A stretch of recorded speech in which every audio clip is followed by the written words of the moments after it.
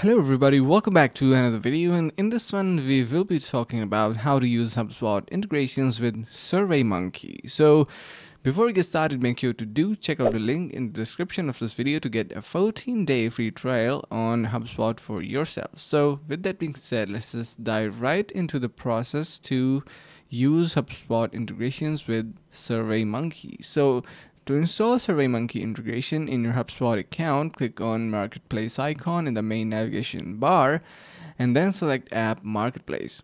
Use the search bar to locate the SurveyMonkey integration. In the upper right, click Install App and then enter your SurveyMonkey credentials and click Login.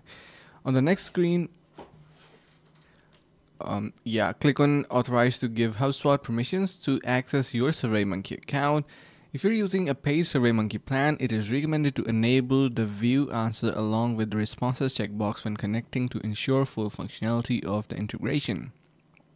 Now, you're going to be synchronizing SurveyMonkey data to HubSpot as well. To synchronize the data, you're going to be simply in your HubSpot account, click on the Marketplace icon. In the main navigation bar, under the Manage, select Connect Apps and click SurveyMonkey. Click to toggle the switch in the sync column. And so below SurveyMonkey, you can see we have this sync option in here. And once you turn on, your data will be synchronized automatically.